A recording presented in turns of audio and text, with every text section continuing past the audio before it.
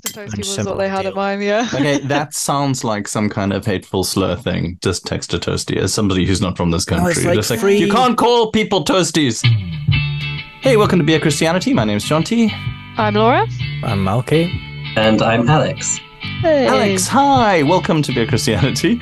Can you introduce the listeners to you? Tell them a little bit about yourself. Yeah, absolutely.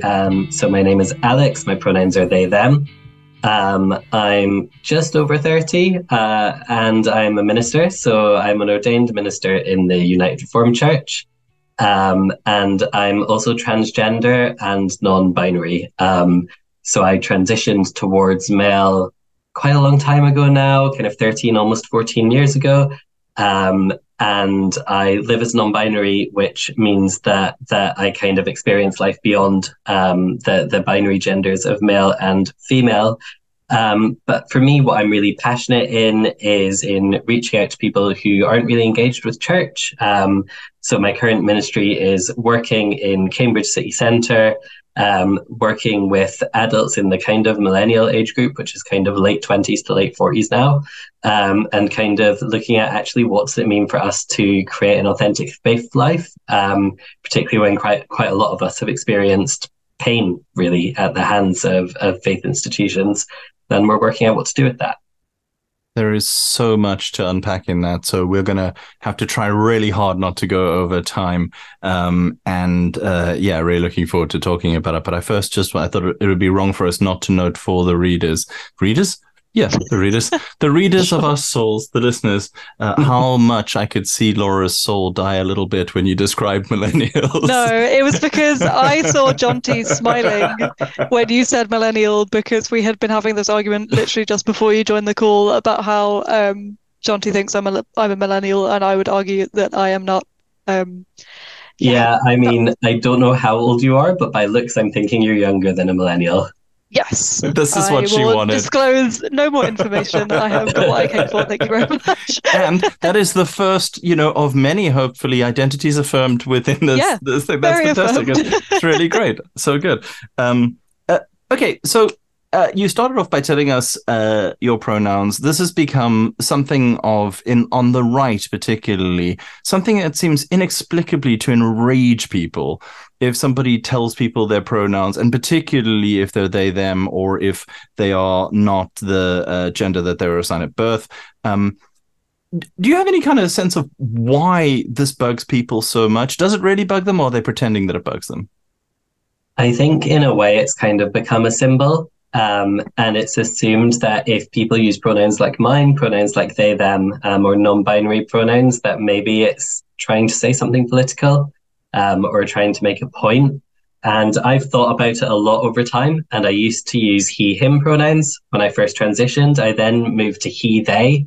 And what I found really difficult was that when I used he, they, no one used the they at all. People just used he. And I was kind of thinking about, well, why does this annoy me? And what I realized is because I felt like people weren't seeing the truth of me.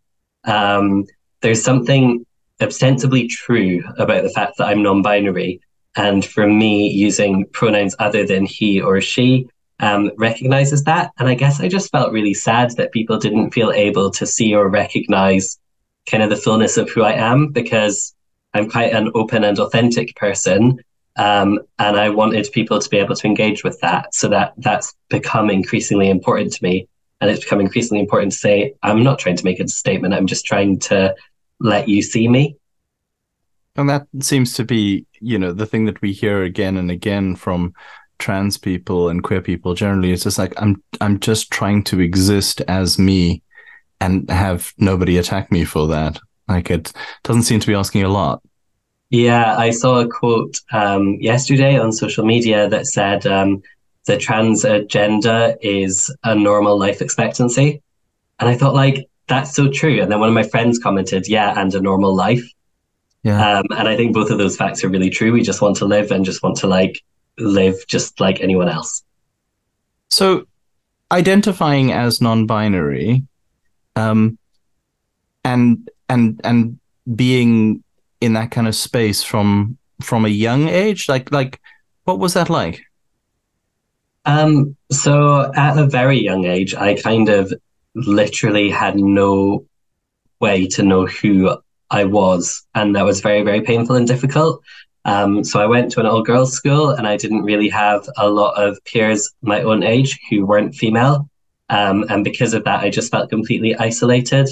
When I'm talking to groups of children and young people, I talk about literally thinking I was an alien when I was a child. It was that sort of, well, surely I'm going to be kind of beamed up and taken to this place where I belong.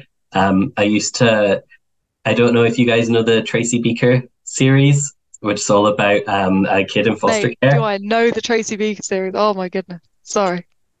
Yeah, no, it's really good. Don't get us started. Don't get me started, honestly.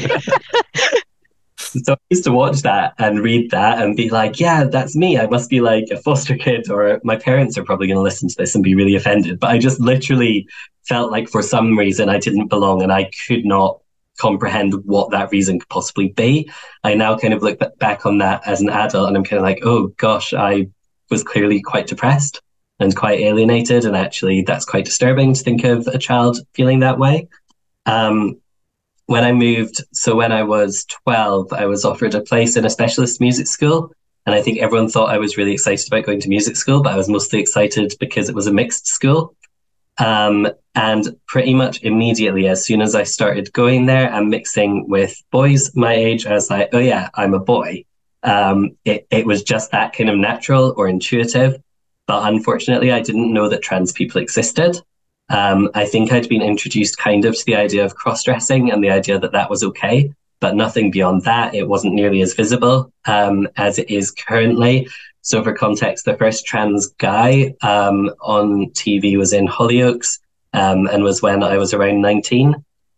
So after I'd already come out. So there was just no representation at all for me to recognize myself in. And so I thought there must be something wrong with me. How can I think I'm a boy? So I just didn't tell anyone at all. For a while, I just dealt with it completely internally and had a lot of mental health difficulties as a result, and also social difficulties.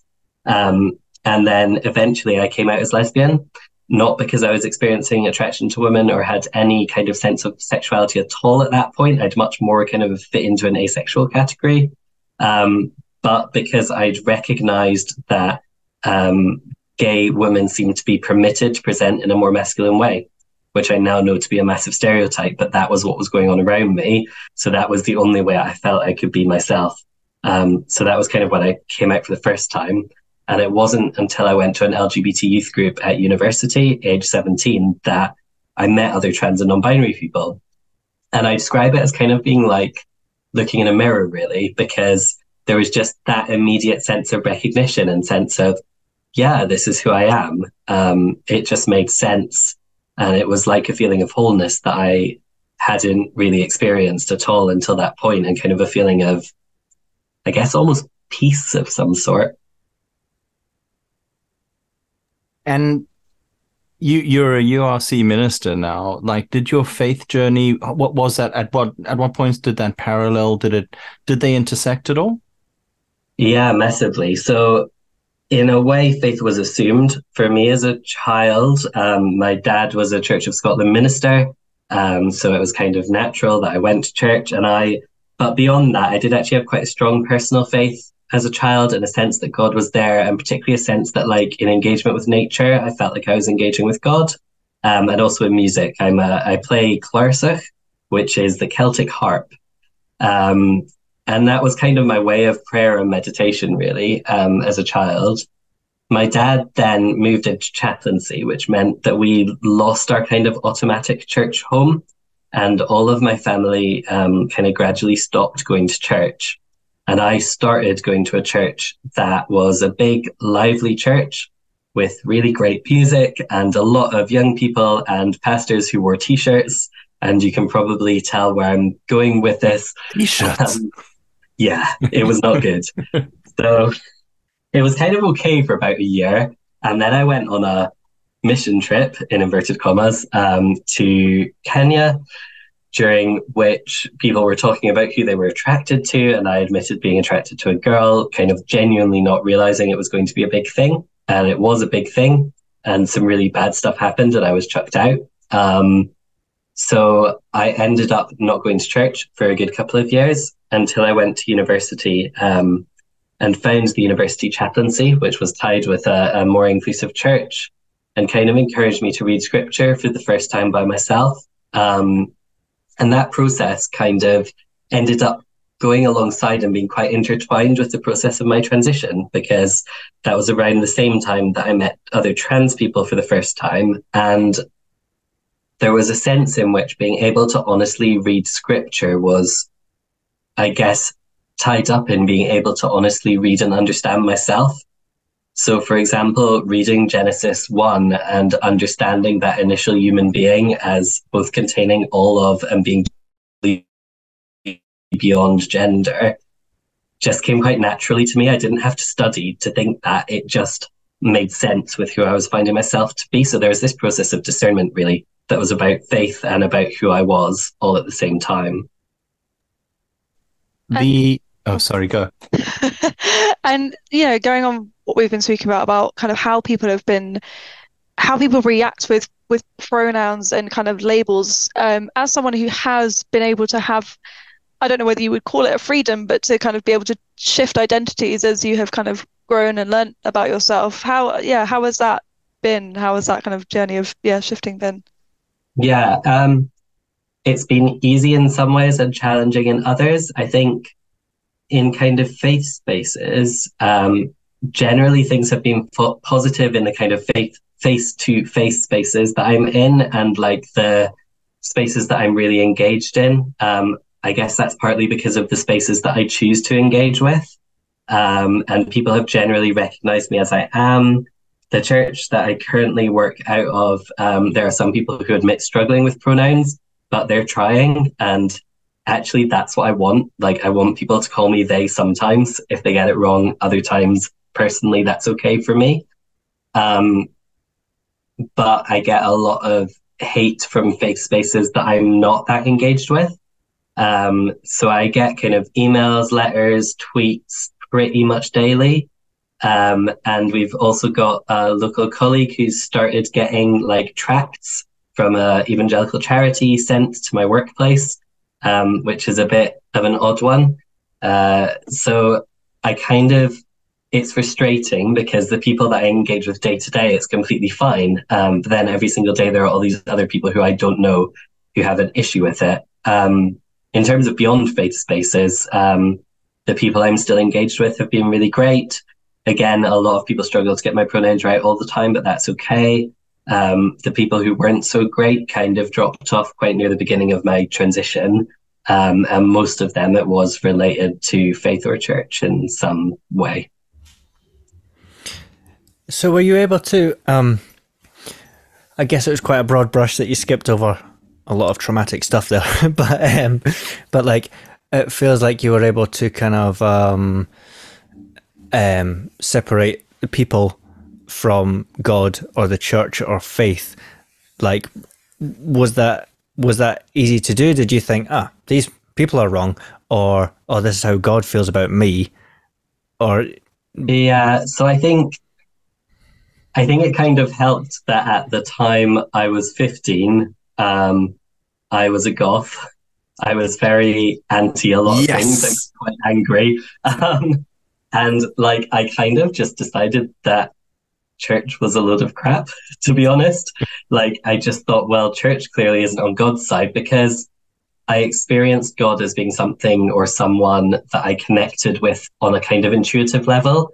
And I'd never felt that hatred or dismissal or judgment from God. So for me, and I guess sometimes I'm maybe too good at putting things in a box, but church kind of got put in a separate box from God.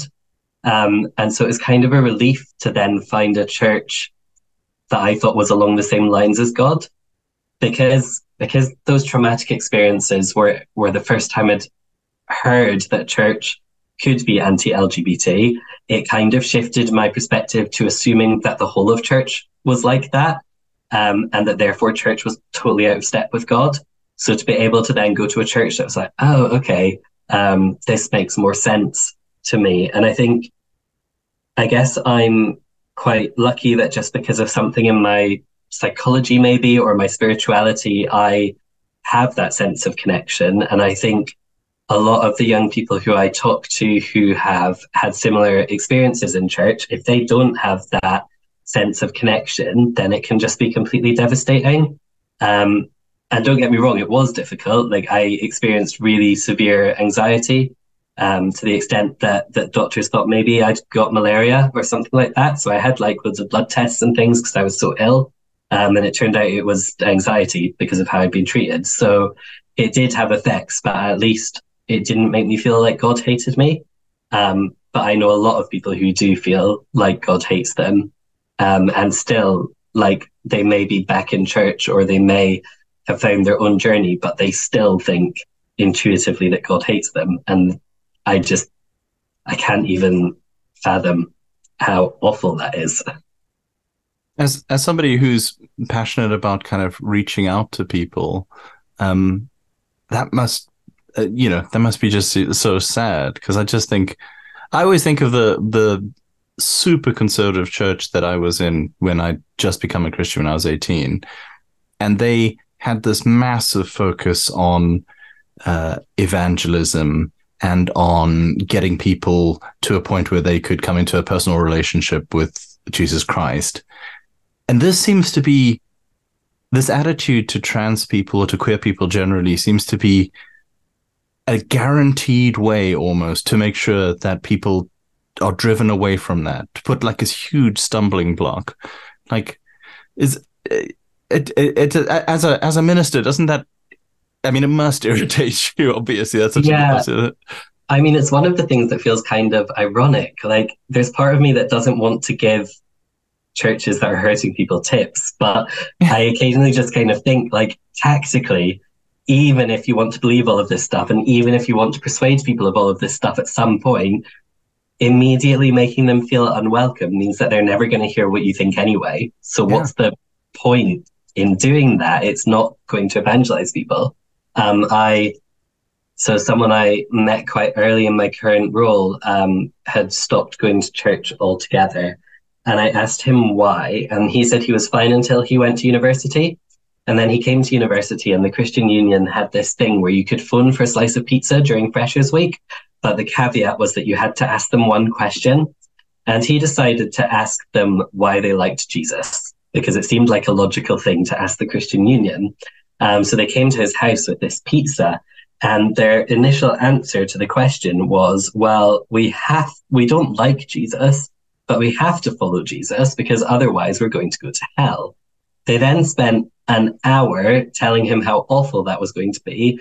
And the way he described it was, and then I was left sitting there with really cold, soggy pizza and this kind of existential dread. And I thought, why would I ever go to church? Yeah. And I thought, yeah, he was fine until that one encounter, which was just so rubbish that there was no getting beyond it. That's like the Threads terms of service trying to keep you subscribed. It's just like, that's not sales. That's, I was that pizza delivery boy, like not the actual one, but like, yeah. And he's here tonight. Yeah, he's here tonight. Yeah, I've done some repenting and some deconstructing, but yeah, I was the UCCF guy, and we did one of the unis I worked at, it was text a toasty. Text a toasty was what they had at mine, yeah. Okay, that sounds like some kind of hateful slur thing. Just text a toasty. As somebody who's not from this country, like just like, you can't call people toasties. I don't know where they're from. I don't know what their identity is, but don't call them toasties. It's hateful. We also had at school, this is a complete tangent, but we had Grill a Christian, which was like you would That's very narrow. but it was literally you could just go and ask them loads of questions. But it was like, why? Like, that's a weird phrasing. Yeah, we did that as well. Grill a Christian. Yeah, you can ask us questions, but we are not going to be listening. We are going to get you in a room and we are going to tell you what the gospel TM is. Yeah. And it's that TM thing that's difficult, I think, because we all have such different experiences that when it's kind of on company line, it's a bit challenging. Yeah. So, sorry. Well, I was just gonna that's the real difficult thing for me now. I'm not in those circles anymore, really. Apart from vague people when I venture back onto Facebook. But I think that would be my one criticism of kind of UCCF in particular, or that kind of conservative perspective, that it's so narrow, like, and exclusive. It's because, I mean, I remember working with or trying to work with chaplains who were based in universities, but often someone else would get there, you know, someone in the CU already would be like, oh yeah, they're a liberal. Like, there's just no, you know, so like those lovely folks that you described as being affirming or whatever, we would have just never got close to them, not listening to those conversations at all, because it's like, well, they're not, and they're as good as atheists, to, you know, in my framework back then. Same in my church. Yeah, and it's just such a shame, you know. Yeah, no, absolutely. I went on to work in that chaplaincy, and we ended up in a real double bind because we were employed by the university and we had to sign up to agree to not be homophobic, not be racist, etc., etc. And that meant that automatically certain Christian groups couldn't engage with us because the rules that they needed chaplains to sign up to completely disagreed with the rules that chaplains had to sign up to for their employment. So it means that a lot of university chaplaincies in the UK really struggle to function because we're kind of, I guess, hamstrung right from the beginning. And it's weird because if you caricature those people, it's like, well, if you want to work with us, then you have to be racist. They'd be like, don't be ridiculous. That's not what we believe. Yeah. But then I was wondering, because you obviously encountered a very broad spectrum of churchmanship. Is that a word? Church personship. Is everyone who has a theological objection to queer identity, to trans identity, to that kind of stuff, are they always hateful, or are there people who are loving in a twisted way, loving but wrong? Can you even experience it when it's that close to your identity? I guess, is that as well, that kind of separation? So I think yes. I don't think people are always hateful, and certainly the church that I experienced trauma in, I also experienced a lot of love in, and actually in some ways that's the hardest thing, is to have these people who you know really love you, and then to realize that they really, not even that they really hate a part of you, because hate's too simplistic a term, but like that they think that part of you is kind of fundamentally flawed. If that came from someone who you actually thought hated you, it would be a lot easier. But coming from people you think love you, it's really hard. But going like beyond that, I think in terms of trans in particular, there are a lot of people who are genuinely loving and genuinely queer accepting, or at least lesbian and gay accepting, who have genuine concerns. And it doesn't mean that I think their concerns are necessarily justified, but there's so much kind of misinformation and very, very binary one side or another debate that it becomes hard for people to know where to stand. And particularly, I think people who are older and whose use of media sometimes is restricted to print media, for example, or TV. I'm just experiencing a lot of people coming and saying, well, obviously I completely accept you, but, and my initial response, I guess, as a human being is to want to jump on that but and to be like really stressed about it and annoyed. But then I'm kind of like, but actually they're being sincere. And what they're being told about trans people kind of implies that we're destroying all sorts of important stuff. So I think it's difficult for people to understand what to think at the moment. That's incredibly gracious. Because I think you have every right to get angry and to not, I don't know, to not be that gracious about it. We saw in the UK today or yesterday, Costa Coffee coming under fire because, was it a mural on a van or something? Yeah, it's like a cartoon on a van or something. A cartoon on a van of somebody drinking coffee who had top surgery, which is that when breasts are removed? That's the term. Yeah. That's the kind of informal term that a lot of trans guys use. And I guess formally it would be called a mastectomy. So they had hired this trans guy to paint their mural for Pride Month. And it's one of those things about art, isn't it? That we often create things that look kind of like us or like the people that we know. And he'd created this person with top surgery. And what was really interesting is that it was kind of immediately read as a political statement on the behalf of Costa. Whereas to me, it was kind of making sure that some of the money for Pride Month went to a trans artist rather than going to big corporations. It was quite a cool thing for them to do and a little bit different from how they have operated and been criticised for being quite kind of capitalist about the whole thing in the past. And I guess the general outrage is not that surprising to me, but what did frustrate me a bit is that an MP kind of said something along the lines of Costa shouldn't be political unless they want to like go into politics. And I think what struck me from that is that trans people's lives are automatically posited as political. You know, if you are a trans person and an artist, or if you're an artist who does art that includes a trans person, then automatically you're assumed to be making a political statement, when the reality is you could just be making some art, and it's quite cool art. And, you know, maybe that's all that it is. So it's the constant kind of claim that everything's political that I think I really struggle with. Because it's not, I mean, it's definitely not party political. No. And I don't really think being trans is issue political either. It's just a way of being. I know trans people who are incredibly conservative about all sorts of things, and trans people who are incredibly progressive about all sorts of things, and everything in between. We need to find some trans Tories who we can hate for the right reasons. I think that's important. I think that's but like your identity is being, and has been by the right, turned into the culture wars current favorite battleground. Is that psychologically tiring? Again, it's that just your existence is somehow political. You know, a trans artist representing someone like themselves is now, you know, even if they are political, like that's got to be exhausting.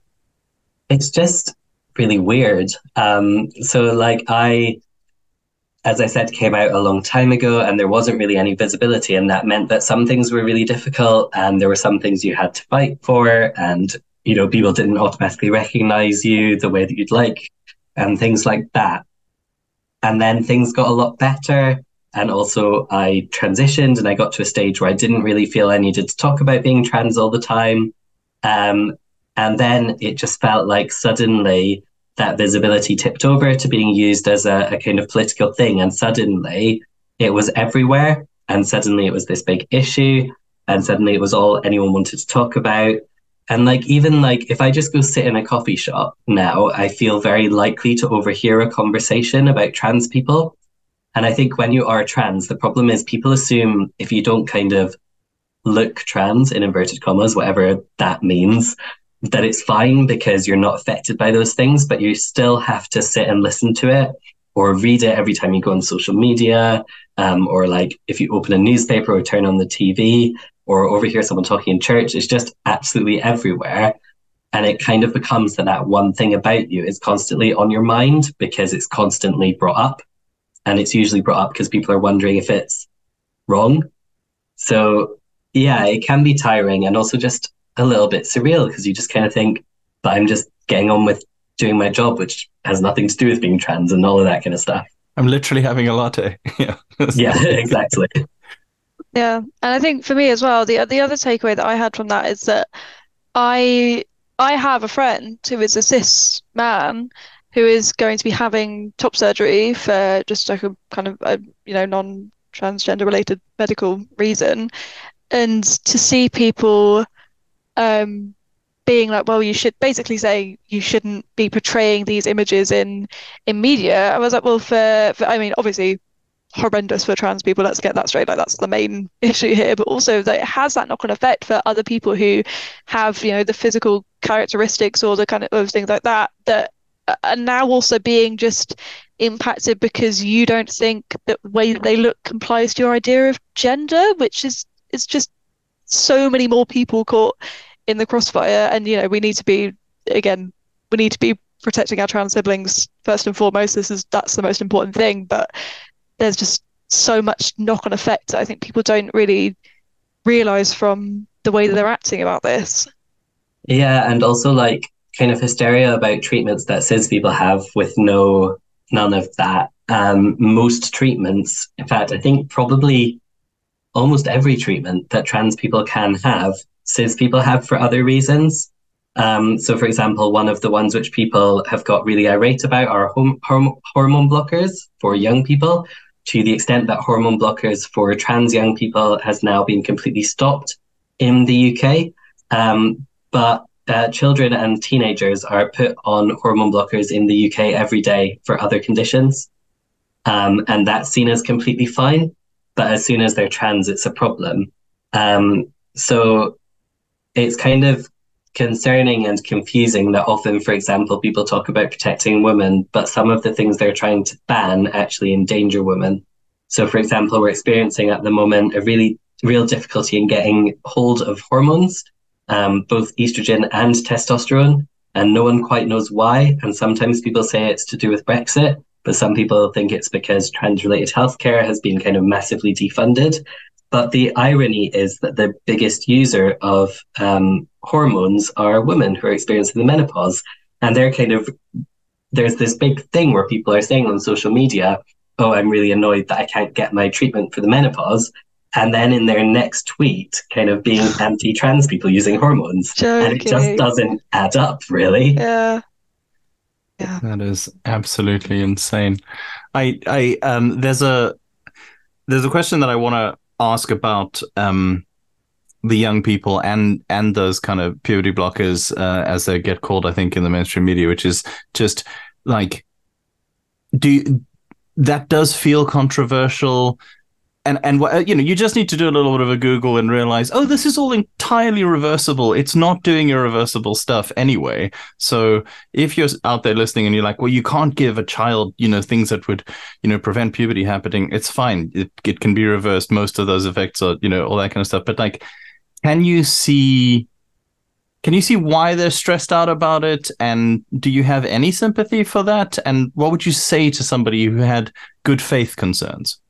So I think there are several kind of points to make. One of the points is that the media often is quite intentionally controversial in the way it talks about children and transition.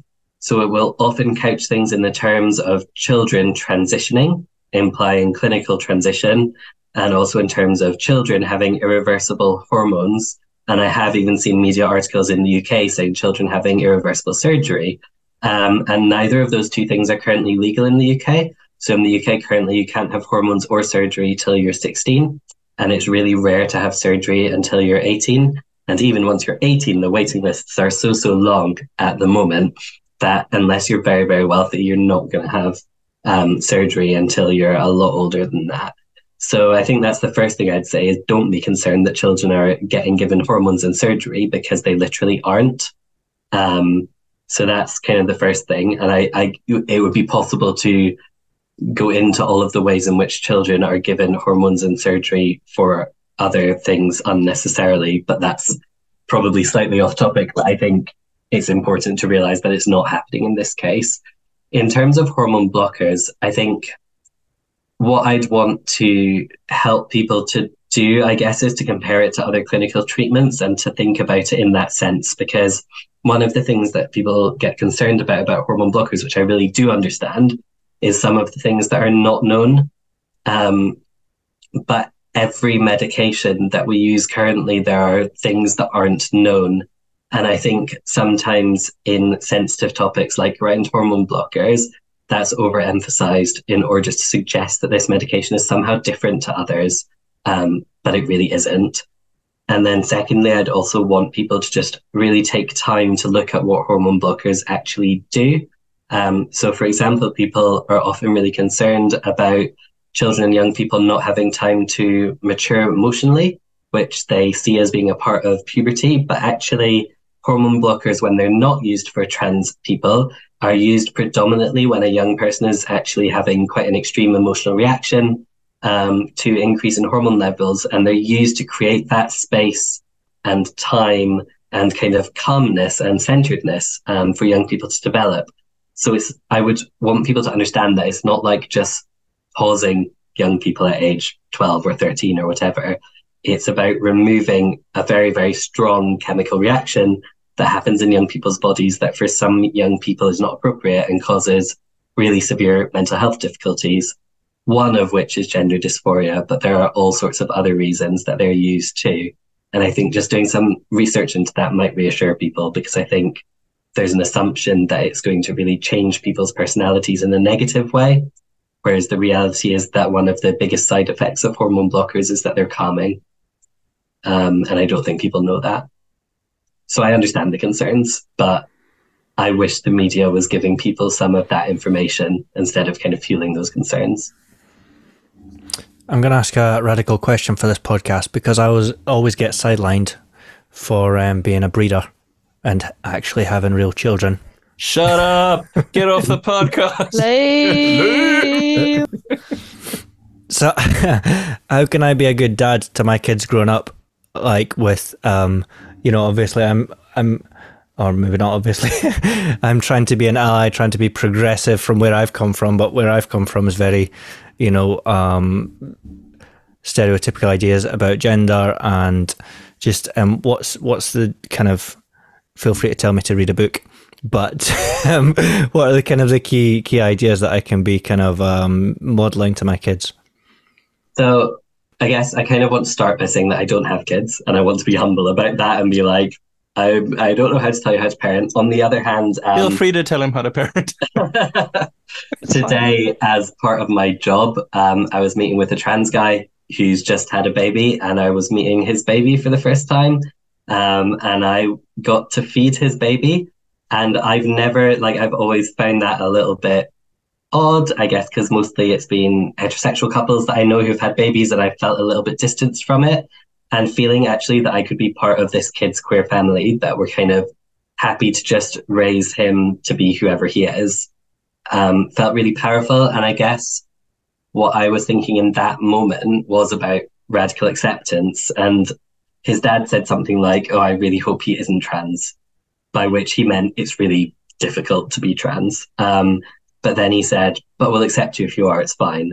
And I think for me, I guess I hope that parents can just accept whatever their kids say, even if it seems odd, if it's not like actively putting them in harm's way. Like if they say they're about to go stand in the fire, maybe tell them not to.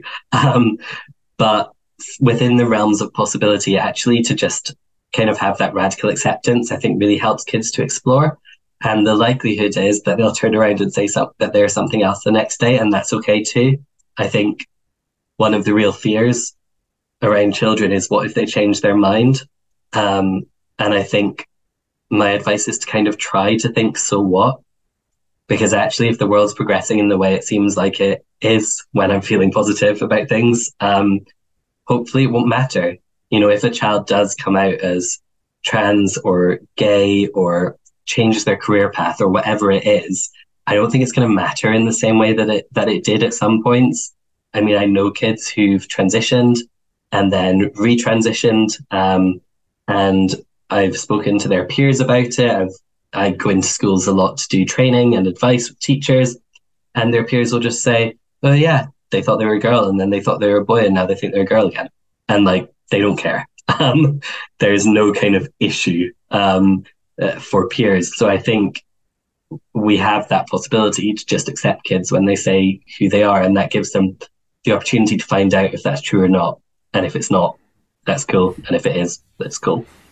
That's very cool. I love that. Even just the reference to career, there's not the panic or even moral panic around well, there might be, I want to be a police officer. What the fuck? No son of mine.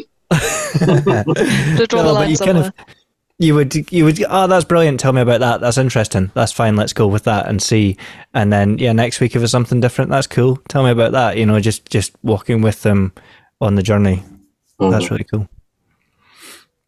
So you said a bunch of stuff there that I know I'm going to have a conversation with my mother-in-law, who is a very lovely Christian lady who really wants to understand and be an ally and inform herself and all that kind of stuff. And I know she's going to call me and say, "Okay, but like what do these terms mean? You know, like transitioning, because especially for me, like, you know, solidly Gen X, not a millennial. Like our exposure to any kind of transgender stuff was when somebody had full surgery. That was what counted, and up until then, it was just what you wanted. Like, can you help us understand some of the terminology and the stuff around that? Yeah, absolutely. So trans itself has been used as short for all sorts of words, but now even in most dictionaries, it's just written as trans, and that's because it's an umbrella term that means that lots of different terms come under it and kind of describes all sorts of people who identify differently than their gender assigned at birth. That term gender assigned at birth is sometimes complex for people, but it's important to remember that when people see a baby and say it's a boy or it's a girl, they're not able to see their internal organs or their chromosomes or to know what their gender identity will be. So trans simply means you live in some way other than, or you experience in some way other than your gender assigned at birth. That could mean transitioning medically and or socially or not. And the thing about transitioning and kind of defining that is that it means something different to everyone. Transitioning used to very much mean going from A to Z, going from being seen as completely female, in my case, to completely male, and kind of taking a set number of social and medical steps to reach that. And I think that's partly because non-binary identities weren't as visible, but it was also partly because of the medical pathway that was insisted on up until about 5 years ago. So the medical pathway used to assume that everyone would come out, everyone would live in role for a period of a year, and then you would be prescribed hormones, and then you would have top surgery, which is chest surgery if you're a trans man, and then you would have lower surgery or genital surgery. And it was kind of a straightforward pathway that was assumed that most people would go on, to the extent that I found it quite difficult to be discharged from the gender service because they were like, but you're not finished. And I was like, yes, but that's fine. And so we've moved from a time where a lot of people would say, I have transitioned, to a time where a lot more people say, I'm transitioning or I'm in transition. And those are the kind of language that I try to use when I remember. And I guess to me, that's partly about the fact that not everyone has all the treatments. And that can be for all sorts of reasons. It can be because some people are non-binary, but it can also be things like lower surgery, particularly for trans masculine people, so people transitioning in the same direction as me, is that it's actually not often very good. And that some of us just feel the surgery is not at a standard that we want to have it. For other people, their dysphoria, which is discomfort around that stuff, is so extreme that they will have it. And, you know, there are all sorts of different reasons for all of these decisions. But for me, there's kind of a faith thing in it as well. So for me, I don't ever want to imply that my knowledge of myself or my journeying with myself is complete, because to me, that implies that I know more than God. I don't know who I'm going to be tomorrow. That's up to God and who they call me to be. And so, for example, when people use terms like detransition, which is used to refer to people who transition back, either back partially to a kind of non-binary identity or back to their previous gender, actually, for me, that shouldn't be a problem. For me, like, it's a journey and I can't say who I'm going to be tomorrow. And maybe I'll want to identify in a different way. And I don't know why that would be a problem. I think you can only live for where you are now. So for me, that sense of continued transition is a sense of continuing to listen to God and continuing to grow as a person and to recognize that that will change. I don't know if it answered your question or just that really did. And I just when you were talking about the body dysphoria, I just think that must be so unbelievably painful to have to live with. And people often talk about, but it's such a painful procedure, you know, and kind of that as an anti-transitioning argument. But the psychological pain of not feeling like your body is your own, or I mean, I can't imagine it. Yeah, I mean, I have two relatively severe phobias that I've had for my whole life, and one of them is sickness, like as in vomiting, and the other one is needles. And a couple of years ago, I had a hysterectomy related to being trans, and it's one of the surgeries that you're most likely to be sick from. And I really considered not doing it, but I had to. And similarly with needles, I now self-inject once every 3 weeks with one of the biggest types of needles that anyone can use. And I couldn't imagine doing it, but I can't imagine not doing it. And I think that's how serious dysphoria is. And I don't think people understand the steps that we're willing to take, and that it's not kind of something you would just do lightly. It's actually really, really hard at every stage. But if you take those steps, it's because you need to. Absolutely. I want to come on to the theology and maybe a little bit of scripture and that sort of stuff. But I realize that we have, well, Laura reminded me because I'm an idiot and I forget, but that we haven't actually done drinks, which is, we can't call it beer Christianity unless somebody is, talking about what they're drinking. So, Laura, what you drinking? Back on the old faithful. My Jack and Coke. Whoop, whoop. Yeah, enough said. Melks? Your it's mic's on off. Mute, like a mute wanker. What an idiot. Well, my volume percent was the same as my alcohol percentage, which is 0. Does that make sense? 0% alcohol. Your volume. I thought the volume was a thing. I was just like, is this another thing I don't understand? Bad. A 0% alcohol beer, alcohol-free beer. There's a Pilsner of some kind that my wife found in Aldi, I believe. Okay. Aldi's they've always got fun names. What's the name? Rheinbacher. Oh, I believe it sounds like American football. Yeah. I'm drinking Brewdog Elvis juice, but I was drinking Hogan's Rich, Decadent, and Bittersweet Libertine cider, which was not good. Yeah, sadly. I'm the name. Drinking Heretic by Northern, which is quite ironic, but not intentional. Brilliant. Which is beer. Love it. Okay, so let's talk theology, because you were keen to talk about the theology of it. A lot of the people who object to, it seems, the existence of trans people at all seem to have a kind of a theological objection along the lines of male and female, he created them, or a kind of broader theological perspective that is, but God created you this way, God doesn't make mistakes. Can you speak to those and other arguments that you hear theologically? Yeah, absolutely. So I guess on those arguments, it's kind of, so I always find this really difficult because I'm very much not an advocate for everyone needs to do loads of academic study. And I always feel really tempted to say that everyone needs to learn Hebrew at this point.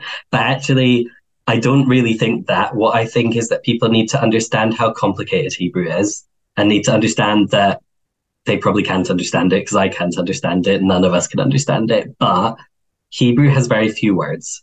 So like loads less words than English. And that means that every word is really creative, and every lesson is really creative. So Hebraic teaching tends to include a lot of hyperbole, a lot of rhetoric, a lot of exaggeration, and a lot of telling of stories. And that doesn't lessen the truthfulness of it. If anything, it makes it even more true and even more deep.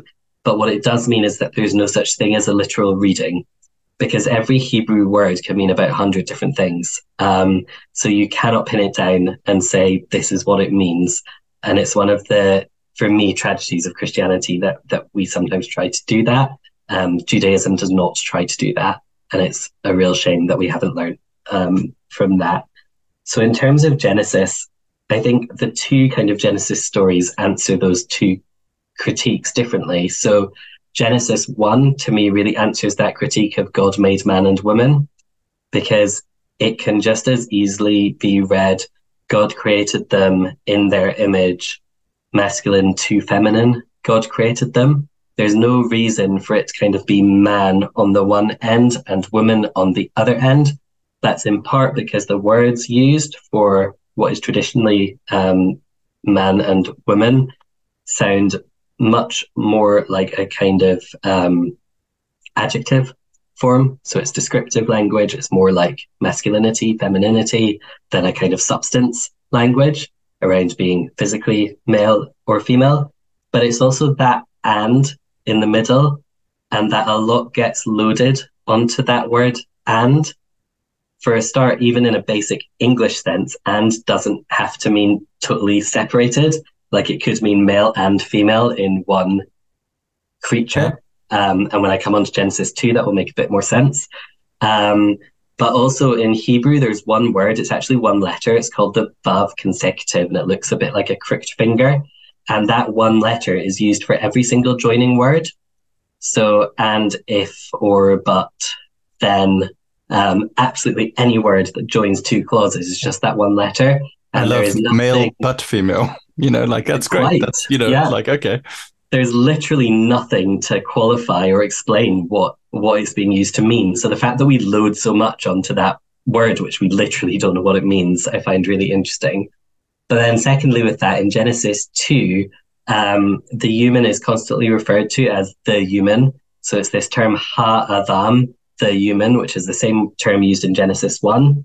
And it's not until that kind of cosmic surgery thing where the human gets separated in two that it suddenly changes to gender. So before then, it's always ha-adam, and then suddenly it's ish and isha. And that's often used to kind of subjugate women by saying, oh, it's the man saying, this is a woman that was created out of me.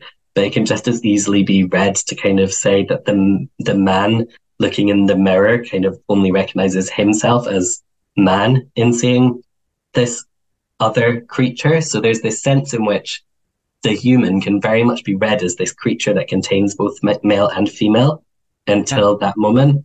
But the second thing that I would want to say about that is about that second objection, which is the idea that God doesn't make mistakes and that God doesn't change God's creation, because that Genesis 2 story is the earliest narrative in the Bible of God changing God's mind. And we get them throughout the Bible, and it's really heretical to say, but it's there in black and white. And in Genesis 2, it's this whole thing about Ha-Adam, the human, having to name all of the animals, and the implication that they're supposed to find a life partner amongst all of these animals. And it says, but the human couldn't find any creature that mirrored them. And the human goes and tells God this, and God says, oh, okay, and then does something new. God changes what God creates because God realizes that something's wrong. And it's that collaborative thing that God does with humanity the whole way through the scripture.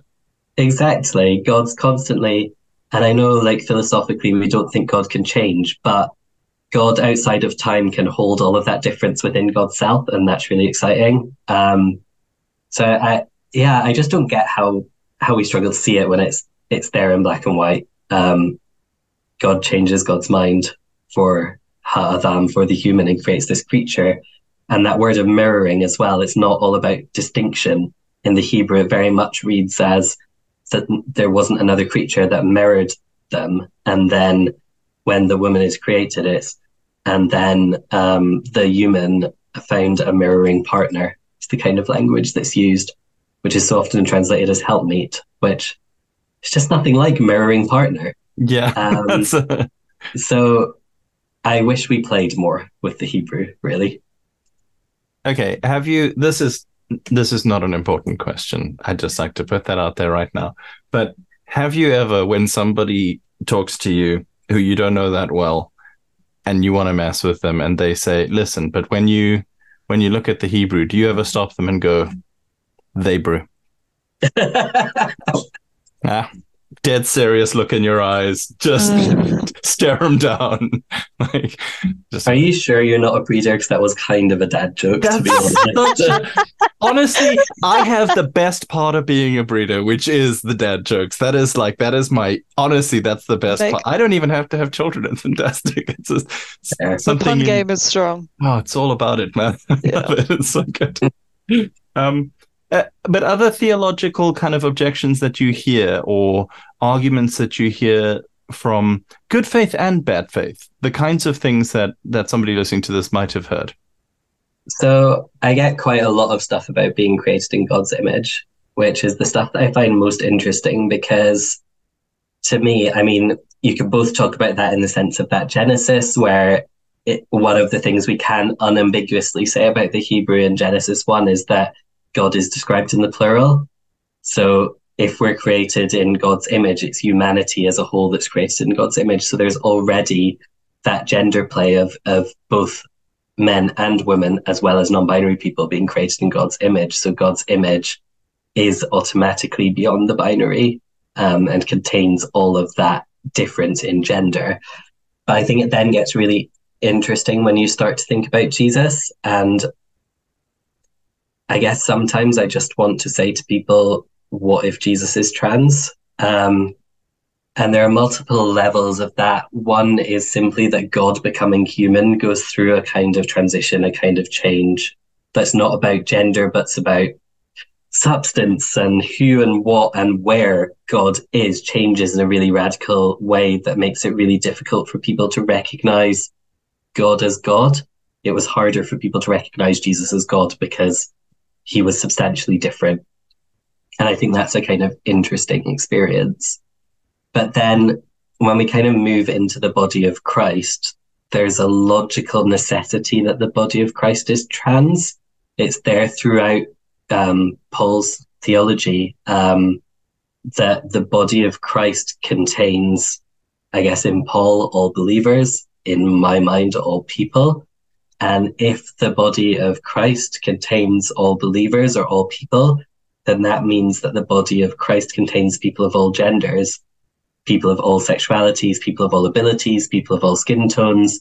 There's this necessary queerness and ambiguity and creativity in what it means to be the body of Christ. And I think if trans people can't be seen as being made in the image of God, then I struggle to understand what that whole body of Christ thing is. So I find that really interesting and exciting. And I guess I understand why people struggle with trans people from a biblical perspective, but I think often I feel sympathy for people because I really want them to feel able to really engage with scripture in a really personal way, and to really wrestle with the narratives in there, and to really try to grapple with what they mean for them as individuals. And I think often our understandings of the Bible are about what we've been told to think it means, including what I'm saying now. You know, I'm effectively telling people what I think it means. And what I want to be clear about is that shouldn't or doesn't need to be what listeners think it means. For me, the whole point is that Christianity is about a relationship. And that's actually quite a conservative concept, that Christianity is actually about your relationship with God. And if that's true, then every single one of us is going to have a different relationship. You know, each of us in this online room that have a different way of relating to each other person and a different personal history with each other. Each person listening has a different relationship with all of the people in their lives. And the same goes for God and for the Bible. And I'd rather that instead of using the Bible to proof text and to kind of create these moral norms, that we were able to have that in-depth relationship where we're really saying, but what does this mean? And being curious about it. And that's what I want for people, not because it'll help them to understand trans people, but because it's nice. Like, it's a fun thing to do. It's good to be able to have that relationship. As sons and or the bride, you know, which is, yeah. Yeah, just quickly on the end of just reading or thinking about Genesis, like embracing a more I don't know, playing with the literature, playing with the story, discussing, chewing it over, like makes much more sense of how it's written, especially how you talk about, Adam trying to find a partner amongst the animals. Like, do we think that literally played out, or do you think that's, telling a story for it to make us think? It's funny if it did. Would have taken a while. Yeah. But yeah, and yeah, for me, because there's lots of issues that I can put my kind of old fundamentalist spectacles on and sort of see the thinking. But the trans issues I genuinely am baffled by, because I don't see how it's a Christian issue for so many of the kind of evangelicals to, again, defend. I'm doing doing air quotes for the listener, but do you think it's a kind of weird issues around sexuality that are kind of overlaid on so much of the Bible? Because if you weren't obsessed with being homophobic, then I don't see how, it makes any difference to how, especially these days, that it's kind of smaller and smaller groups of Christians believe there are kind of fundamental gender role kind of separations.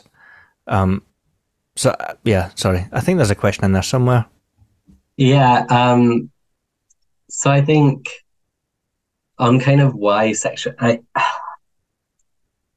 I think there are different things at play, and I think it is weird that there's a kind of obsession with sexuality, I guess. So I kind of have a lot of anti-capitalist feelings. And one of the things I always think about is means of control and means of production. And sexuality is often thought of as a means of production, particularly in Bible terms and particularly in Hebrew scripture terms.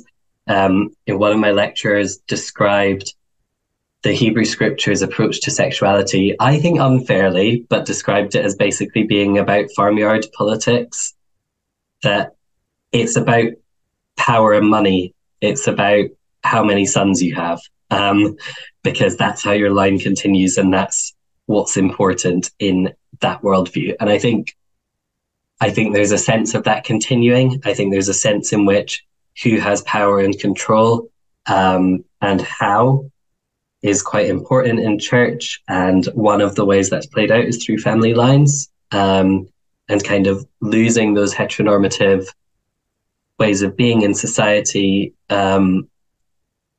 means that the church loses some of what used to be its role, particularly in society in certain parts of America. The church's function has been to uphold particular types of family values, and it's having to realize that maybe that shouldn't be its function, or can't be. And I think there's a lot of fear around that. But being less generous, I also now just think it's just being used as a political wedge issue, both in church and in public life more widely. I think all LGBT identities are, but I think trans identities are even more. And I think it's just an easy topic to use as a wedge issue, in part because there are so few trans people, in part because it's easy to ridicule people who are visibly seen as other, and in part because we rely on public support. You can't transition in isolation. So I think it's now become a convenient wedge issue. And there isn't, I think in the way it's blown up, there isn't a whole lot of logic to. I think there's some logic to some of the arguments, but the kind of hysteria over it, when you consider what a small percentage of people you're talking about, people just shouldn't really care. They probably have other things to worry about, really. What can Christians be doing in those spaces to make lives better for trans people? I think a large part of it is to speak out. I know lots of Christians who are totally fine with trans people, but who just don't talk about it. I think because it's become such a wedge issue and such a culture war thing, they think it's better to just not talk about it. But the problem is that makes it easier for people to say that all Christians have a problem with trans people. And I think particularly to talk about the fact that there are different interpretations of scripture, because what I constantly hear is that people like me just aren't engaging with scripture. That's what I hear in the church, and that's problematic because, as you've probably heard, I engage with scripture to a geeky level. But then, like, secondly, outside of the church, actually, I think a lot of transphobia is based on biblical understandings, because it's based on the idea that there is only man and woman, and that idea isn't scientific. So the only logical base for it is from the Bible. So I want Christians to say there are other ways of thinking about this publicly, so that that kind of norm doesn't just keep perpetuating. And also just think a bit about gendered language, because a little bit of me dies every time someone says brother and sister, because I'm like, oh, not me. And I know I could be generous and just decide it includes me, but you can't help what you feel. I think anyone who has listened to this podcast could not, in good conscience, say you've not been engaging with scripture. And I'd also like to point out that while Alex was explaining Hebrew to us, he was miming the shape of the letters with his fingers to show us what they meant. That's how deep he is into this, guys. Yeah, we've had some scripture nerds on this podcast, but like, I don't know, this is a whole other level. This is like... we've got to wrap up because we're a little bit over time, but I was wondering about the transmedia. Are there bands, are there films, are there books that you could recommend to people so that they can understand the experience, have a better what's good, not just in terms of what's like, worthy and interesting and all that kind of stuff, but what's good that's out there? Yeah. So if you like kind of arty novels, there's a book called The Argonauts.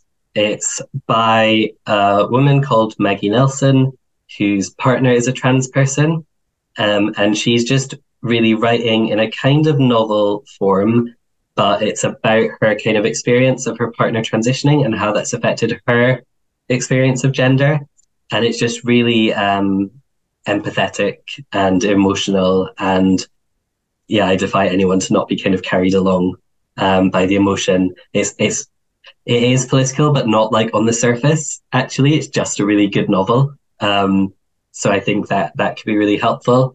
If you want something more explicitly political, there's a book called The Transgender Issue by someone called Sean Fay, which talks about how trans and capitalism and racism and colonialism and all sorts of different issues to do with social hierarchies and structures are intertwined, and talks about how dismantling gender norms can help to dismantle some of those other systems of oppression, which is really, really helpful. So I'd say those are kind of the top two, but also just to look out for trans creatives. So the person behind the Costa van thing, who interestingly is rarely named in the articles, even though a photo of his work is used, is Fox Fisher, who's a fairly well-known trans artist. But there are loads of people out there, like literally just Google trans artist, and there are people creating great art. Great stuff. I guess the final thing is, if people want to find out more about you, about your ministry, where can they do that? Point them to your thinkings. Yep. So I've got a website which I think is alexclareyoung.co.uk. But again, it's relatively Googleable. And then my ministry is with something called Cambridge Solidarity Hub, and that's at solidarityhub.co.uk, and is not all about trans stuff, but it's about other cool stuff. So please do follow that as well. Awesome. Fantastic. Well, thank you very much for listening to Bare Christianity. You can get in touch with us with your thoughts and with questions at barechristianity@yahoo.com, because we is Yahoo nerds. And you can also find us on Insta. You can find us on the platform formerly known as Twitter. You can find, you find us anywhere. It's fine. So get in touch with us. Let us know what you think. And thank you so much for listening. Goodbye. Bye. Bye.